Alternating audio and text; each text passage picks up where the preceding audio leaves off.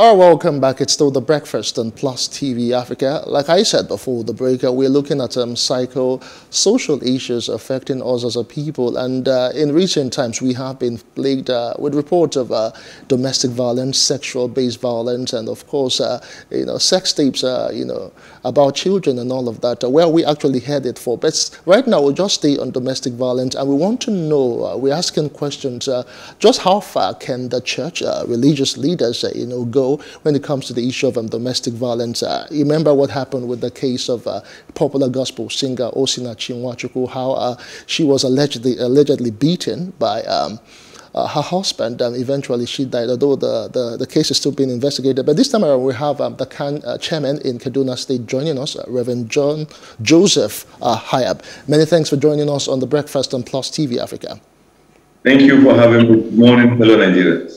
All right, I'll just dive straight into it right now. What's the church's position when it comes to domestic violence? Most times when issues like this happen, and churches or religious leaders would actually say that the woman cannot leave the husband because the Bible, that's what they usually quote for us, that the Bible or the church does not support divorces and all of that. But what's the position of the church when it comes to domestic violence?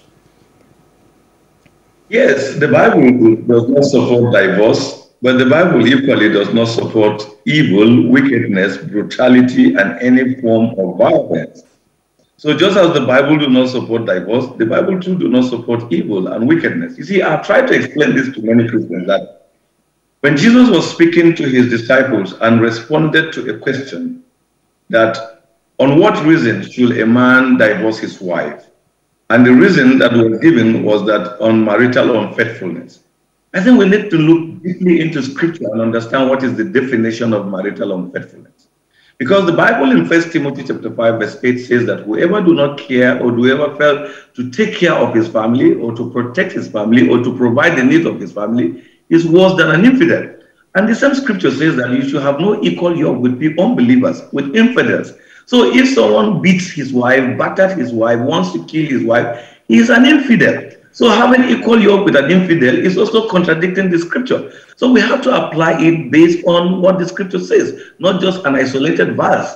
Because I cannot, as a father, give out my daughter, and a man that claims to love my daughter now change in loving my daughter and become evil, beating her and want to kill her. And I say, no, because we go to church. No, because the Bible tells me that I should have no equal yoke with an unbeliever, with an infidel, because by his action, he has shown that he do not know God, he do not serve God, he does not fear God. When you look at the Bible in 1 Peter chapter 3, verse 7, the Bible specifically says that men should treat their wives with respect, understanding that they are equal, they are weaker vessels, because the kind of treatment you treat your wife could determine whether your prayers will be answered. So if a man has willingly decided that he does not want his prayer to be answered, that means the man is out of faith. So the Bible condemns beating or violence against women or violence against any human being, and whoever indulges in that has identified himself as an infidel, and so should not be treated as a brother. And so keeping a wife under such a person is not biblical, and neither are you helping her spiritually. Okay, so now let's come to, let's also look at the fact that what can the body of Christ now, the church, do as a role in ensuring that domestic violence is prevented? Of course, not everyone has the understanding of the scriptures that you have put out, and not everyone would actually, understand that scripture in different denominations across the country. So constantly you find out that victims of domestic violence, whether it's a man or a woman, they don't want to talk about it. They constantly stay in the marriage because for the fact that God hates divorce, and that's the scripture that's predominant in their minds. And so they stay, and some of them get killed in the course of all of this. So what can the church do in this fight against domestic violence? Well, before I answer that question, let me add here that when we talk about scripture, we don't talk about denomination. The Bible is not a denomination. The Bible is the infallible word of God. And pastors must live and teach the Bible, not teach denomination. I think, as I agree with you, one of the reasons why we are where we are today is we try to apply the Bible on the basis of denomination, not on what God said. Because you have to look at the Bible holistically. It has no Catholic, it has no Pentecostal, it has no Protestant. It has only the Word of God. And people must live in accordance with the Word of God. When people don't go in accordance with the Word of God and want to go by church, then we'll be doing something evil. And when you appear before God, God wouldn't ask you as a woman who has been battered and killed that, oh, welcome, you are a faithful member of Equa, you are a faithful member of Baptist or Redeemed. God is going to ask you whether you know him, you served him honestly. But let me come to your question. The church has so many roles. The church is actually an institution where it grooms, trains, and builds people to become better Christians. And as among many of the things that the church needs to do is, number one, the church needs to intensify teaching. You see, there's nothing education cannot do. But the church seems not to be doing a lot about teaching. What the church does mostly is only on wedding day, then the pastor will preach about marriage, about loving your wife. And after that, you find many of our church don't even hold seminar on that anymore. Even the marriage counseling that we used to hold, sometimes we think that there are certain places that we don't want to talk about. It is a taboo. We must be open to intending couples for them to understand what it means to love, what it means to care, what it means to defend one another. Apart from that, the church should openly rebuke those who are found to be doing this evil and they claim to be members of the church, whether they are elders, whether they are pastors, whether they are just worshippers. If there is a concrete report, confirmed report that you are acting violently against your wife, the church should openly rebuke you. The church have many reasons they discipline people. The discipline should not be restricted to those other ones. The discipline should also come on this. And not only that, the church must show example. Do you know that even some pastors who preach in court are guilty of even what we're talking about? So if we don't lead by example, the chances is that people wouldn't learn anything. People want to see the love you show your wife. People watch our wives when we come to church on Sundays. They see how their faces are not shining, they are not smiling, and they'll begin to suspect, is everything all right? Is there a problem in their house? So we have to show that good example. So when the church teach, correct, rebuke, and give example, we may overcome them. All right, Reverend Hayab, let's talk more about the role of the church and the place of the church, because oftentimes most people don't talk about these things. Most people just are silent about it because of stigmatization, and sometimes the church some churches, might give them the back door or the back seat over time. For instance, you are actively involved in the church's choir. You are like a role model, and they're like, what kind of modeling will you be giving to other people or other members of the choir or the church if you're not divorced, or if you involved in issues of domestic violence? Most times they'll ask you to go home and pray about it, and even if you are divorced, some churches would actually ask you to take the back seat because you are not living by good example. So how do we even strike a balance? How do we know where to draw the line, really? You see, our job as a church is to help those who come to worship, is to let them grow beyond where they are when they came to our church.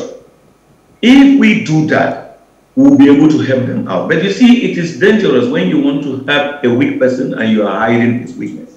It is dangerous when you want to help a man who is sinning and you want to cover his sin. It is dangerous when you want to help a man or a person who is in danger, but you want to make the danger look as if it is hidden. I think this is where many churches get it wrong. There is need for us to openly speak about this, to openly correct this, to openly discipline those who do this, to openly rebuke those who do this without covering it. Let the man know that this practice is not, and the woman knows that this practice is not acceptable in our church. But even as we do that, we are not in any way trying to condemn them, but we are showing them that there are practices, there are attitudes that the church will not tolerate, the church will not clap for you. So these are the ways we will have people to come. But as you rightly said, many churches find it difficult to speak about this, and sometimes those who do this act of violence against either women or men are powerful people in the church, probably the givers of the highest offering. And so everybody is afraid to correct them, to rebuke them, and draw their attention to those things they are doing. That is where pastoral ministry is come to test. As a pastor, your job is to show the person who is wrong, brother, what you are doing is wrong, and it's not a good testimony for our church, so we cannot allow. It's not just about putting him in the back seat. You see, the back seat is also a tradition somewhere, but there are certain ways you will do, and church members will know this thing is wrong. Today, actually everywhere we are discussing this, But allow us a week or two. Once we overcome this story, we will forget it and we will not mention it again until another one happens. This is what we're supposed to be teaching every day. We're supposed to be reminding our members. Look, we're supposed to even begin to guide the teenagers. The teenagers must begin to see the fellow woman or the young girl by their side in class, the young girl in the teenager church, as their friend, as part of them. You see, children grow up to think that any other person that is not like them, they are either above the other person or they should show the other person they are macho men. And that's how they growing to beat young girls and grow to beat their wives. Or they learn to see their parents beating their mothers and they think that beating a woman makes you a big man. So we need to do this beyond just putting people in the back seat. Take it to the children, show the example, bring them together with the parents, open up a conversation in church. The fact about it is that there are things women cannot speak or people are not talking just because we've not given them opportunity to voice out. When we give them opportunity to voice out, that will be, probably, let me put it this way, that's one of the challenges we have with having a mega assembly, where you have people in thousands, you don't even know where they come from, you don't know where what they do. But in such mega assembly, we're supposed to have units where there are representative who oversee certain people, and they'll be able to check what is going on, how is their family lifestyle. But today, people are scrambling to have a full church where they will say, I'm one of the big pastors in town. And you don't even care what happens to the people's life. And they keep doing evil until something like this happens. Then everybody in the world will hear about it. All right, thank you so much, Reverend Hayab. But I just want to quickly put in one question. I want you to just answer me in a sentence. If a woman who has been battered, who is in an abusive relationship, comes to you as a pastor and complains about what the husband is doing to her, what would you advise her to do? Well, it all depends on the history of the battering and how long they've been together, whether they start learning lessons of life. But so if it's an habitual person who has been battering his wife, if I'm a pastor, I would ask her to prayerfully consider whether she wants to remain alive and serve God or she wants to die and claim to be serving God.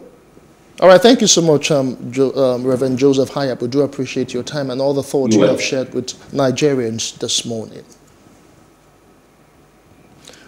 All right, Reverend Joseph Hayab is the CAN chairman in Kaduna State. Mercy, you have heard him. What he said that I actually could take out of all of that is that this conversation should be continuous, because this is like in the front burner. Like after 1 or 2 weeks now, people, tend to not talk about it anymore until other new issues come up. But he said it should be a continuous and ongoing process. Yes, and the church needs to understand. But like he's rightly mentioned, so you have a thing of denomination, and you have the fact that the scripture has been, interpreted in different... Misinterpreted, and people constantly give different interpretations. So people would read the scripture independently of the previous verses that you have. And that has also constituted a problem. Whatever the Bible says is what it is. You don't need to look for a dictionary to interpret it. It's that simple. But for me, what is most worrying is the fact that what happens, how do people move from being very sweet to be very bitter, to a point where you're taking a machete and then you're trying to stab another person and kill them, and take joy in inflicting pains on the other partner. I'm just wondering, how did people just switch, from this side to the other side? How we lost our humanity. Well, that's the size of the show for today. Thank you so much for sitting by to watch us. And of course, you can actually contribute on our social media platforms. Mercy. And that's it on Facebook, Twitter, and Instagram. You can also subscribe to our YouTube channels at Plus TV Africa and Plus TV Africa Lifestyle. Many thanks for watching. I am Mercy Boko. Have a great day. And I'm Justin. Kaduna, stand by for the news coming up momentarily.